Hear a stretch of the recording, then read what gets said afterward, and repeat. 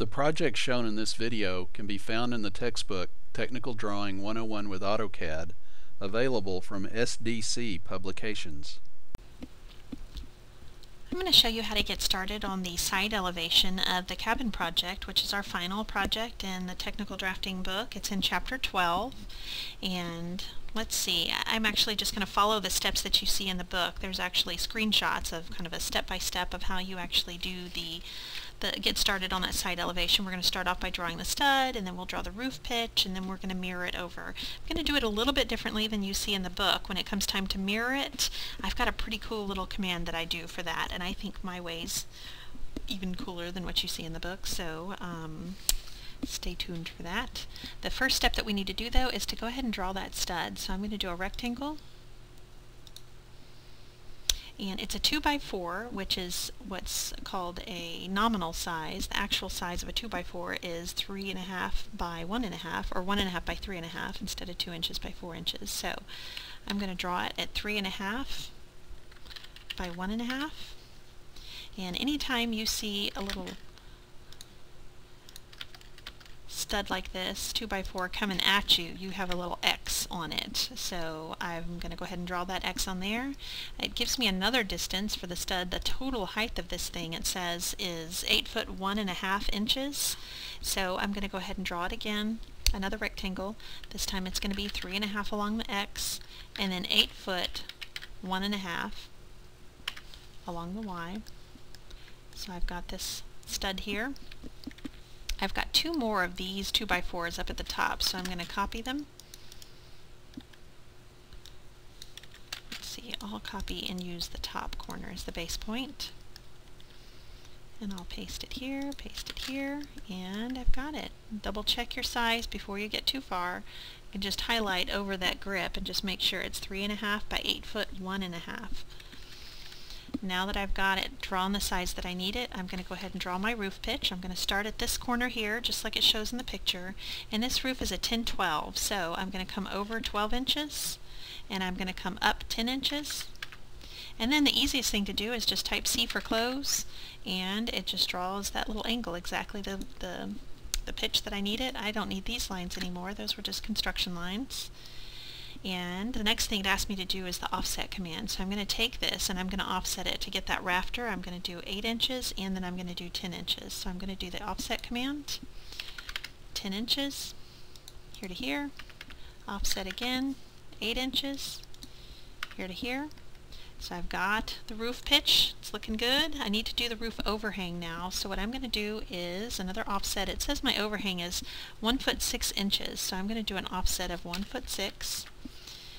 And this is going to look a little weird because I'm offsetting. I used a rectangle for this. If you wanted to explode this and not have the full rectangle offset, that's fine. I'm going to just erase out that rectangle when I'm done. But I'm going to go ahead and do the extend command, and I will extend to that rectangle all 3 of those lines.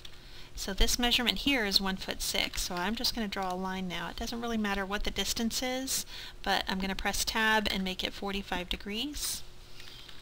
And that way I can extend these 2 lines to that one, like that. Trim out what I don't need. And erase this. That was just something to get me started. You might double check yourself and just make sure this really does measure out 1 foot 6 inches. Looks good. Alright, so this is the part where I mix it up a little from where the book has, what the book asks you to do. The book wants you to draw a line from here at 12 feet. And then it wants you to draw a line straight up and then extend these lines for the roof up to your new vertical line. And I'm actually going to do it a little bit differently. I'm going to do the mirror command. I will select the whole thing, mirror straight along this line. Do not erase your original source. So I've got it looking like this. Now check this out. I'm going to do the fillet command. Be sure to type R, enter for radius. Make sure your radius is set to 0. And then I've got multiple fillets that I'm going to do. So I'll do M, enter for multiple. Click here, and look, it brings it to a perfect point. Is that fabulous or what? Alright, top one. Looking good. Alright, so we've got that first part done. The next thing we need to do, I'm flipping the page here, is the smaller, the 412 pitch. So the book tells me to go ahead and take this stud right here and copy it over a distance of 8 feet. And then we're going to do that same roof pitch type trick. So we're going to come over 12. This is a 412 though, so we'll only go up 4 inches. C for close. Got that pitch. I'm going to do my offset of 1'6" and extend. Oh, I've got a couple more offsets to do to get that actual rafter. Got my 10" and my 8", and then I'll extend 2 these. Alright, looking good. Don't need this anymore. I'm going to draw a line from here. And it needs to be a 45-degree line, but when I'm going that far over, it's actually 135 degrees. And I can extend to here. Not 100. Is that right? That just doesn't look right.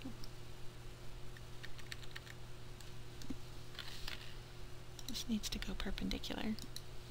There we go. What angle is that? 108 degrees, okay. Alright, so this looks good. Oh, it's not 145 because it's not a perfect pitch. Alright, so we've got that. The next thing I want to do is go back to my fillet command. And what I ended up doing, by the way, I don't know if you noticed, I didn't say it when I was doing it, but I just started a line here and I snapped up to perpendicular. That's how you kind of solve that problem there. So I'm going to come back to my fillet with a radius of 0, M for multiple, and then watch this. I just click on that line and click anywhere above where it's going to kind of come together. And I've got it.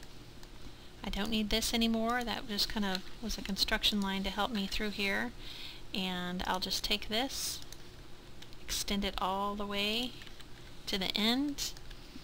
I'm going to go ahead and do the foundation while I'm here. So I'm going to do an offset of 18 inches. I don't think the book says that, but there's a help sheet that tells you. Here to here. Here to here. And I've got at least the side view, the side elevation view is at least started. Now what I need to do after this is project where my windows are going to be, where my doors are going to be. I need to do that chimney, but this is a really good start.